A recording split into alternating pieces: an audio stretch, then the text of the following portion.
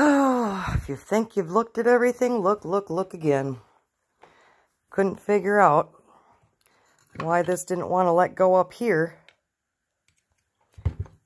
It's because I missed, I got the 4 out of there, and then a couple around the edges, completely missing this one that goes up by the mounting bolt.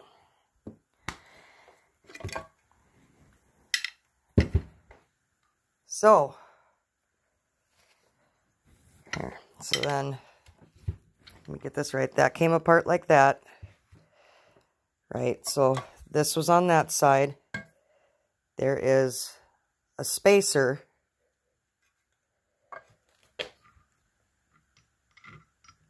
that was on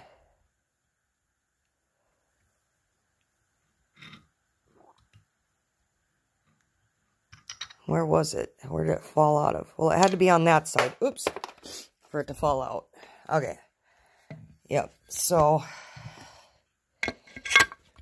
when that's through, you got your seal, your bearing behind there, and you have this spacer, and that goes on there and sits flush on the crank, up against the bearing and underneath this spacer here. So don't lose that.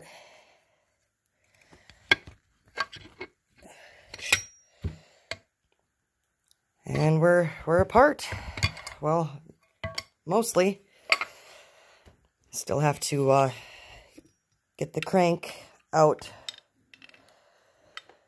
and then open up this end. Try and pop these bearings out.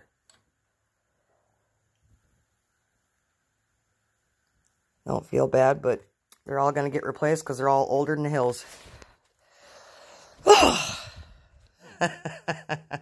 I can't believe that. Oh.